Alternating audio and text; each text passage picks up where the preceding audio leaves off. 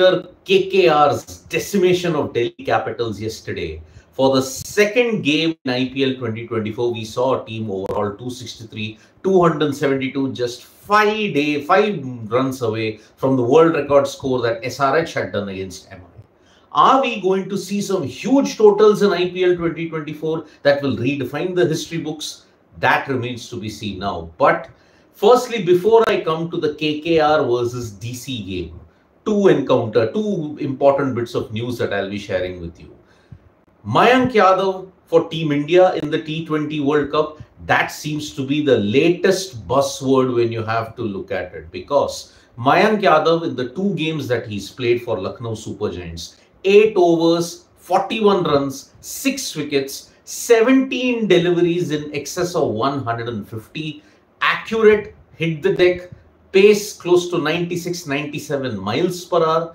And that is the main reason why many former selectors are stating that yes, Mayank Yadav should be fast-tracked into the Indian cricket team for the T20 World Cup. A lot of people are saying, yes, please fast-track this player because of his accuracy, because of the way how he bowls. Fast-track him into the Indian team for the T20 World Cup.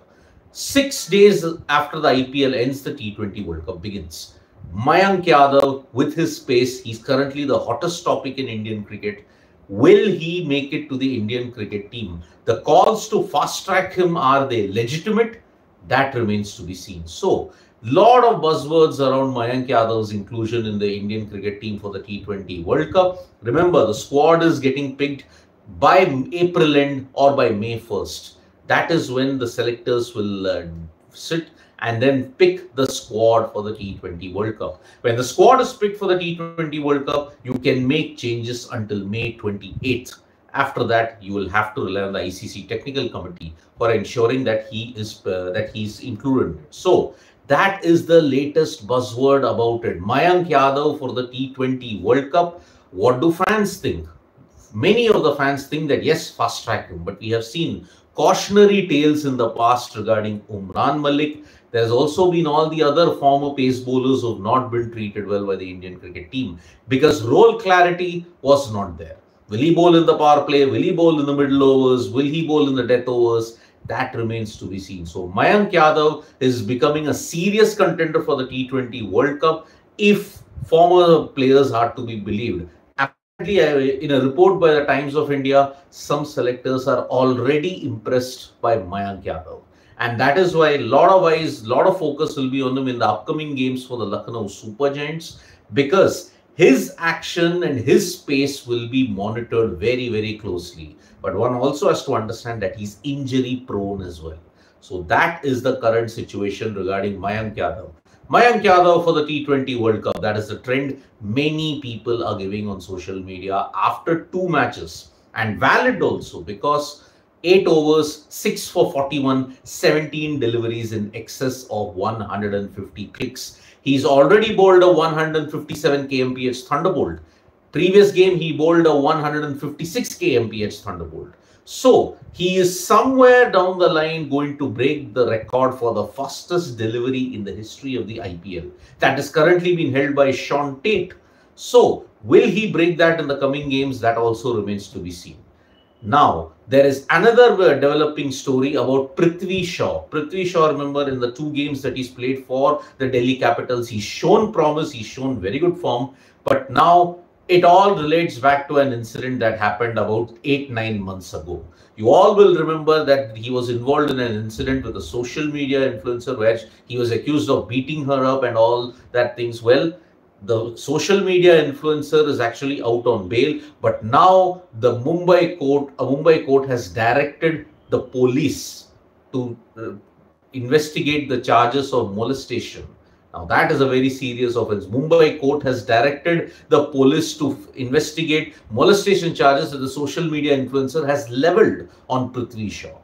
Whether troubles will mount for him, they have directed him to file an FIR in this entire incident. How this will distract Prithvi Shaw, that remains to be seen now. So this is a rather developing story and troubles are mounting for Prithvi Shaw at this point in time.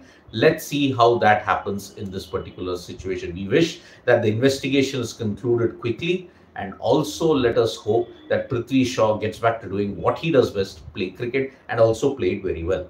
But now, Rishabh Pant is staring at a ban at this point in time. After Delhi Capitals were absolutely hammered by Kolkata Knight Riders 106. Unbelievably, for the first time in their history, Kolkata Knight Riders have won the first 3 games on the trot in IPL. So that is a big development that is there. It was a flat deck. Delhi Capitals were already 2 overs behind for the second straight game. And now Rishabh Pant and the Delhi Capitals have gotten a big fine now. Now, if Rishabh Pant gets fined yet again, if DC are fined for the third game against Mumbai Indians, then Rishabh Pant will get a one-match ban. He's already been fined about 24 lakhs in the first offence. For second offence, 12 lakhs was the first offence, 24 lakhs was the second offence, and now third offence means he could be banned for 1 game. So Rishabh Pant is staring at a ban of 1 match if Delhi Capitals have an overrate offence against the Mumbai Indians in the next game.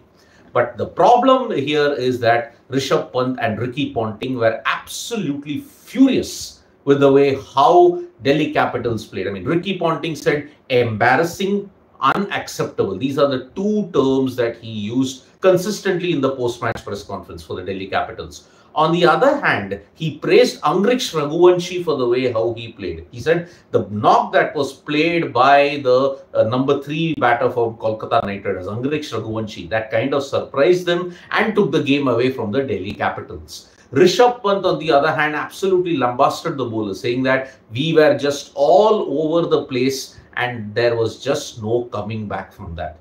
Delhi Capitals, after winning against the Punjab Kings at Mullapur, now they have faced a big crisis. And they also won their game against the Chennai Super Kings. All the momentum that was built in the Chennai Super Kings win has now evaporated with this massive loss against the Kolkata Knight Riders. They are now currently, you may say, 9th in the points table because their net run rate has taken an absolute bashing at this point. Kolkata Knight Riders, on the other hand, have a plus 2.5 net run rate. And this will put them in a good state heading into the playoff stages, because in the past, Kolkata Knight Riders have always faced issues by getting bumped out because of a poor net run rate.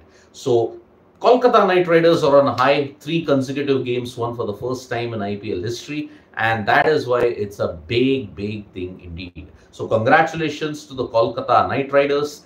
And also, it's bad news for Delhi Capitals if Rishabh Pant gets banned for 1 game. Now, there is criticism coming in for Virat Kohli. The Ambati Rayudu on Star Sports, if you look at it, that has been a big problem for him. Ambati Rayudu, speaking to Star Sports, has said Virat Kohli needs to be blamed for all the woes that is happening in Royal Challengers Bangalore at this point in time. He said when he was the captain, he was there in the auction process. He was in charge of most of the decisions. Where was a team built for RCB? Why didn't he go for the best bowlers? And if they went for bowlers, why did they pick them for the same role that was there? There is tremendous criticism for Virat Kohli at this point in time from Ambati Rayudu.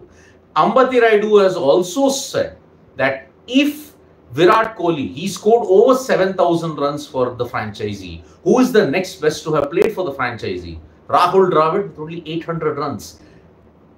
A team cannot win on the basis of just one individual alone. That is Ambati Rayudu's criticism of Virat Kohli. He said that if he is only the person upon which the entire team's fortune is dependent upon, they cannot win an IPL title. That is the way how Ambati Rayudu has stated at this point in time. So it's not good news at all for Royal Challengers Bangalore. And their woes have continued. 4 games, 3 losses, with the 1 win that came against the Punjab Kings. It's not a good start at all for them, having lost heavily to Chennai Super Kings, to Lucknow Super Giants, and also to Kolkata Knight Riders. It's not a good start for RCB at all. And you've seen, once they have a bad start, it continues to prolong it in that sense. Delhi Capitals also the same thing. Lost to Punjab Kings, but bounced back in the game versus Chennai Super Kings, but lost very heavily to the Kolkata Knight Riders. And that is why big problems for them. They have also lost to the Rajasthan Royals as well. So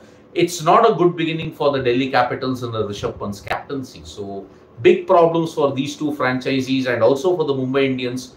No wonder they are in the bottom three of the IPL at this point in time. So that is the current situation that is there where it comes to the IPL. Now, as far as other sports is concerned, today, the Candidates Chess Tournament is about to begin, and we've got 5 Indians who are in the fray for that World Championship spot.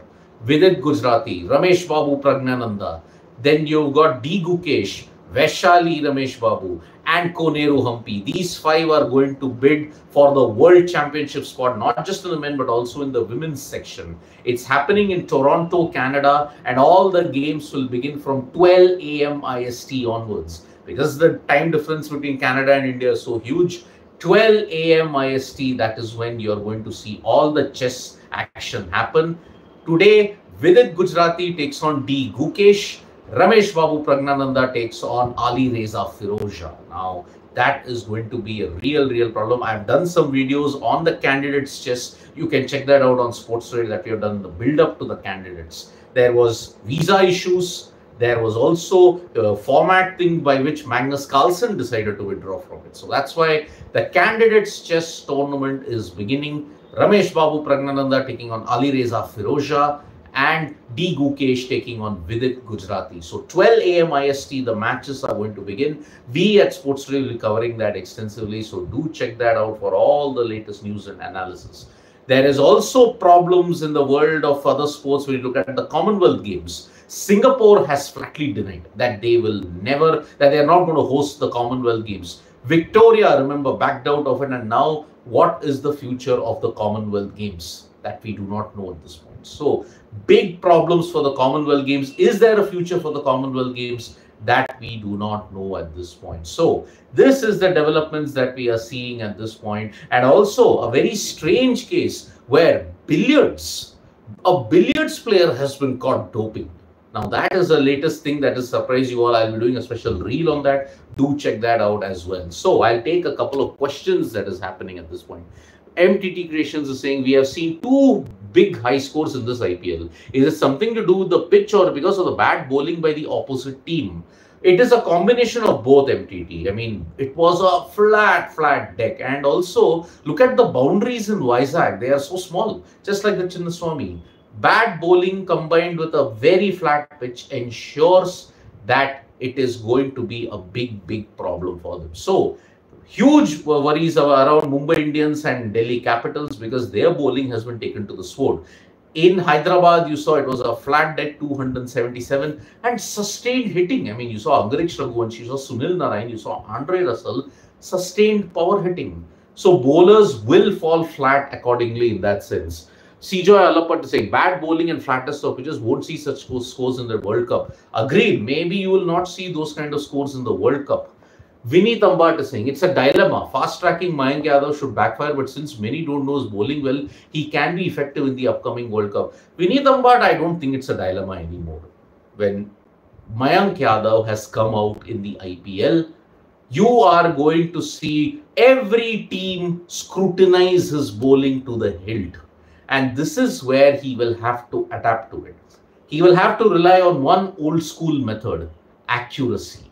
Now, Munaf Patel, Umran Malik in the past started out as tearaway quicks. In the case of Munaf Patel, injuries ensued, and that is why he had to cut down on pace to such an extent that he was bowling in the late 120s. On the other hand, Umran Malik was not handled well because of no role clarity. Umran Malik predominantly was in the middle overs and not so much in the death. He was bowling in the death overs as well as in the power play in the Indian team setup. So that's why he lost confidence at this point. Varun Aaron also the same thing. Pace was there, but he was never accurate.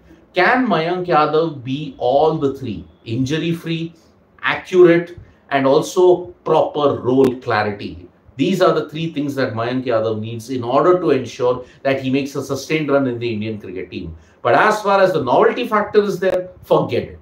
Because every team now will scrutinize Mayank Yadav in a big way. Now, Mayank should be in the T20 World Cup. CJ Allapat say. Moses was above 150, while Umran hardly bowled above 150. See, he did bowl over 150. But yes, not with that sustained consistency that was there. He was bowling about 145, 147. Agreed. But a T20 World Cup pressure is a whole lot different than IPL pressure. Sure, he is calm, he's showing maturity, but we all know how quickly that can change, CJ. So I thought PK won against DC. Yes, PBKS won against DC. Maybe there was a slip of tongue. So pardon me if I had done that, Vinith. So that's the thing that I did correct it later on. Mayank Madan saying, Angrich Raghuvanshi is a friend of my batchmate. So good to see him starting on a high note. Oh, well done, Mayank Madan. Well done. I mean, Angrich Raghuvanshi from Mumbai is an individual to look forward to. I mean, he does bowl slow left arm, and the hitting that he did yesterday, man, oh man, KKR have another gem at this point. Srivatsa Vinjamuru, VK dropped Ambati, so maybe that's why the criticism. VK and RS need some wins to boost their confidence. I mean, you can say as well that, yep, that is the problem. But it's a criticism, and he's not wrong in that sense. Shreyansh Pudipati saying, said, I'm asking generally, do India really require Rinku over Jaiswal, as we also do well in the last 10 overs? My main problem is the power play. So we need Jaiswal over Rinku more. But Shreyansh, unfortunately, in the first 3 games for Rajasthan Royals, Jaiswal has not been in good form. Now, if Jaiswal's form slips, but you will need a Rinku as a finisher, because sometimes when you look at intent, last 10 overs, you have been caught napping. And that is why it is a big, big issue that is there. You need a Rinku for that finisher's touch. But with Virat and Rohit going to play in the 11, they will be starting in the 11. It is a case of Yashasvi Jaiswal or Rinku. It is not Yashasvi Jaiswal and Rinku. But the management might be tempted to drop a Yashasvi Jaiswal just to get the firepower in Rinku Singh lower down the order. Maybe they believe Rohit will give you that firepower. Surya Kumar Yadav can give you that firepower. But you will need Yashasvi and Rinku. It's not the case anymore. It's a Yashasvi or a Rinku. So it is a genuine thing. Yes, I know. Last 10 overs over the years, it's been a mixed bag. I mean, you look at it in the semi-final of the T20 World Cup of 2022. First 10 overs, 62. Last 10 overs, 106. You do have the firepower, agreed. But then Rinku, you will have to go with him. He's your MVP at this point. Ankur Naik, Mayank has not only got pace, but his accuracy is also impeccable. Just 2 games, Ankur. Take it very cautiously. See him after 1 season. You've seen the effects of fast tracking. And remember, he's also injury prone. So that's why you have to look at it with a pinch of salt every single time when you look at pace bowlers in India. If Mayank Yadav takes more than 20, the knowledge universe is saying, well, then he has ensured that he has made the right kind of noises. So that's the thing. Sara Mahesh is saying, what's the highlights of 2022 semi-final against England if you want 135 kmph bowlers? You will not have that at this point. See, Bumrah is there, Siraj is there, and basically Arshdeep is there. All can clock about 140. So you won't have 135. When can we expect regular content on football also? Shout out to Sports. You will get regular content on football also, my friend.